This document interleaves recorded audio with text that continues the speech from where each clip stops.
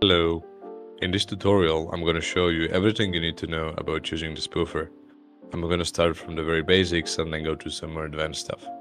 So the first thing we're going to learn is how to hide processes and then go first to the next step. So let's begin.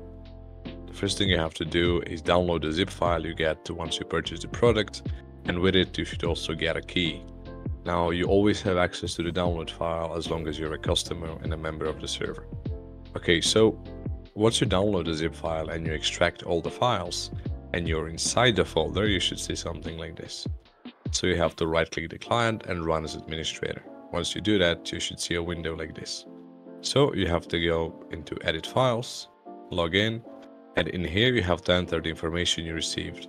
So it goes your username and then the key. You can just copy paste it and then save. You can press Ctrl and S to save it, or click on file and then save. Now let's close this and verify that the information is correct. I'm going to click Start Spoofer. And there you go, everything's fine, there is no error messages, which means that the spoofer is working correctly. So let me explain something before I continue. This thing right here, the client, is really just a helper tool. You can close it at any point and it's not going to affect the actual spoofer, which is this window. And you can just close it and it's going to work just fine, right? But this window, however, is very important. It's the thing that handles all of the things. So you can hide it, but it needs to be running in the background, right? So if I press Ctrl-Alt-O, which is just a shortcut, you can of course change it to whatever you want, but you can hide it and it's completely invisible. You can also just open it and then you have to close it if you no longer wish for spoofer to work. Okay, now let's go and try to hide some processes. So let's open Task Manager and find some random processes to hide. I'm just gonna pick some random things, but it should work for anything. So when you're in client, you have to click on Process Tool. And let me explain a few things. So on the left side where it says Find Process, you can find processes, of course, that you want to hide. So if I was to look for example, Discord, right? Discord, you can see it right here. And if I click Move All or Move Selected, of course, once I clicked it, I can click Move Selected, but it's okay if you even press like Move All, right? So as soon as you click Move All, and you see it right here, you can see the process disappears. However, we don't know the process name, right? So we can just guess it. So you can see right here, it says ProcessSpoofer client, but we don't know the process name, right? If I process, right, it doesn't show it. That's because we don't know the process name. And the way you enable it is you go right up here and click on the CPU or any of these fields and select process name. Once you do that, you can see that it shows all the process names. And right here you can see it says clients.exe. And if I look for clients, there it is. So let's move on. And it just disappears. Now let's hide, for example, OBS. You can see it has this one thing, right? OBS 64, so OBS, move all, and it just disappears. Let's try to hide Brave. Let's expand it, right? Brave, move all, and it disappears. However, if I was to open Process Hacker and I was to look for Brave or any of the hidden processes, oh, it's because I'm actually already hiding from Process Hacker. But if I was to delete it from here, right, delete Process Hacker, and I restart Process Hacker, you can see that we can actually find it right here. And that's because Process Hacker isn't added to the scanners list. Now scanners, as you can see right here, is all the programs that you want to hide from. Right? It's any tool such as Process Explorer, Process Hacker, and Task Manager. They will all be stored in here. So if I was to look for Discord, you can see right, it's right here. However, it's not shown in TASKBAR, sorry, in Task Manager. It's because, of course, we're hiding from Task Manager and not from Process Hacker. So let's find Process Hacker's name. It's right here, processhacker.exe. And if we go into the scanners file, click the little arrow, go into the scanners, and you add process, let's type it correctly, processhacker.exe. You don't have to add .exe, but it's okay. Just click add, and you should see it just disappears. Now, if I was to open Process Explorer, I can still find, for example, Discord and I can find Brave, right? It's because we're not hiding from Process Explorer. So you can see right here, it says internals, pros exp64, and let's look for it. We can also do it from here, right? Pros, I just click it, move selected, and the thing should disappear, right? If I look for Discord, it doesn't exist. And if I go back to process hide and I delete Discord from here, right? The both apps are searching for it, and I like delete selected, it should pop right back up here, right? And you can also just hide it again. So Discord, move all, and you can see it disappears. So this is it for hiding the processes. Stay tuned for the next tutorial.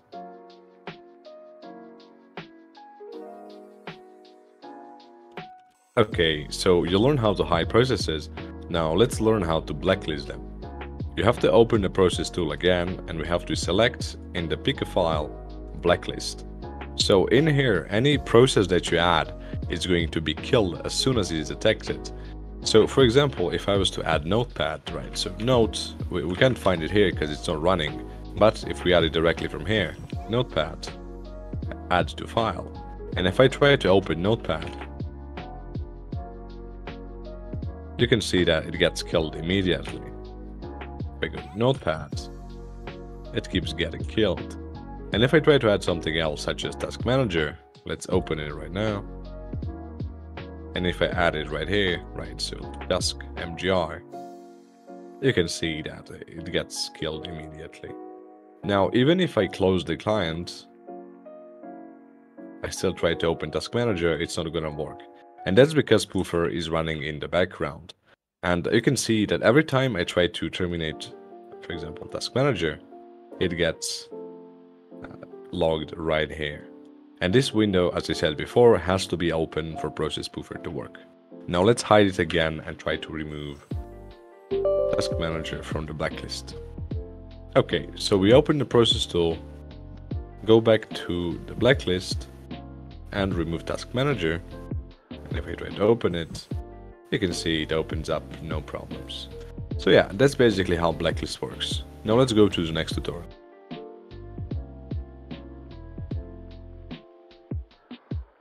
Okay, now let's learn how to hide icons from taskbar.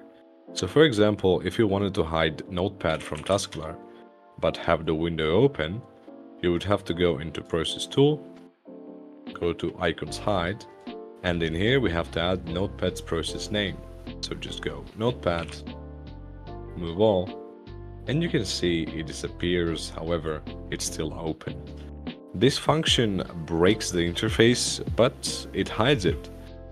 It doesn't necessarily break it, you can still minimize it and do all those things with it. However, it might break right in here, you might not be able to see it, and many weird things can happen because this function isn't very much polished and not every program is going to react to the same.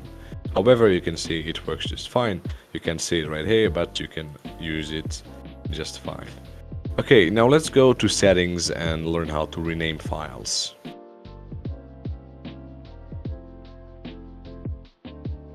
Okay, now let's learn how to work with settings. So if you click settings, you're going to see a bunch of options right here. First one, there is file names, then we have thread speed and some options right here. So let's start from the bottom to explain the most basic things. Run on startup basically means Spoofer is going to run silently every time you start your computer. So you can bring it back up, right? You can bring the window back up by pressing the shortcut key, whatever you have set. I'll show you later how to do it, and it's going to work just fine. Okay, now let's talk about thread speed. So thread speed basically defines how fast Spoofer is going to work. And the lower you go, the faster Spoofer is going to work and the higher CPU usage is going to be. And I suggest you go around 500 to 1000 because there is really no need to go any lower than say 500. Right? I'll keep it at 380. I was doing some testing, but you'll find whatever you like. So let's explain what the files do. So for example, if I was to run Spoofer, let me close this first and run Spoofer. Let's minimize this, go back to settings. And if I was to open, we go into data and I was to open process hide.txt, you can see there is all these processes that we are hiding, right? So if I open Task Manager, you can see that all these processes are hidden. If I was to remove client.txt, it should pop right back up. But what happens if we wanted to rename this file? If we don't want to store processes in this file, right? So if I was to go into settings and change process hide to something else, such as let's do something random.txt. It doesn't have to end with txt, you can add whatever you want. But let's copy it and create a new file. Let's paste the name and save it. So if we save this, okay, ignore the first error. There's some debug issue. But basically, the process hide is going to be stored into this file. So if I actually have to restart Task Manager. If I open it, you can see that nothing is hidden. So if I was to go into process hide and I try to hide Brave, so Brave.txt, you see that it's still here, right? Nothing is hidden. However, if I was to open this file and I add Brave.txt, you can see that it disappears, and I add Notepad.txt. Oops. You can see everything disappears. I can add client.txt, and it's gonna work the same way. This applies for everything in here, right? You can change the blacklist, scanners, hide icon, you can change whatever you want. Okay, now you know how settings work. Let's learn how to work with shortcuts. Let's close this because we don't need it anymore. And let's look into the data folder. So if you look at this file, config.shooks, and you right click it, I'm gonna open it with Sublime Text, but you can use whatever you want. And we look at the last line. This is what we're interested in. Shortcut key code. This code is essentially this character, O character. So you're like, okay, how to find the character? Well, we have to go into a browser and look for WinUser key codes. Click on the first website. I will also link it in the description. It's taking very long for some reason. My CPU is dying. But you can see right here, there is some values, and this is what we need. Now let's try to change the from O to, for example, P. So let's go down and find the character P. It's right here, 0x50. Let's copy the hex code, right? And let's go into the file. And if we change this to the new value, let's save it and let's close this. We have to restart it. Now remember what it says, Control-Alt-O. Now let's close it. And if I press it, you can see it works just fine. However, if I was to restart Spoofer, let's run it as administrator. Oh, by the way, the executable name is randomized every time you run it. But if you use client, you won't have to worry about it. But this is basically the main Spoofer program. So yeah, just right click it, run as administrator, and you will see this window. So it says press Ctrl-Alt and P to show hide this window, and you can see that we changed the key successfully. So that's pretty much it for this video. Thank you for watching, and I might add more features in the future, but I'll make sure to keep you updated. You can also always find tutorials on my website. And if you have any questions, feel free to ask down in the description or join my Discord server and ask me directly or just create a ticket. Thank you for watching, and I will see you very, very soon.